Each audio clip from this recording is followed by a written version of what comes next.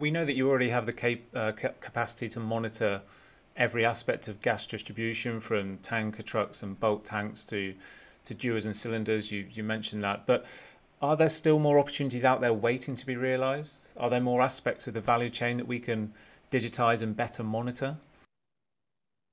Yeah, so as you said, we've always kind of had the ability to these things, but I think to monitor these things. But I think right now our focus is we're truly in a place where we're optimizing things like form factor, install considerations, and cost to really drive initiatives in in these smaller area assets, right? So I think while there's definitely opportunities out there, I think like Ododata's personally focused was going to be to continue on assisting our customers on deployments on bulk takes and beyond because there's still a lot of runway there.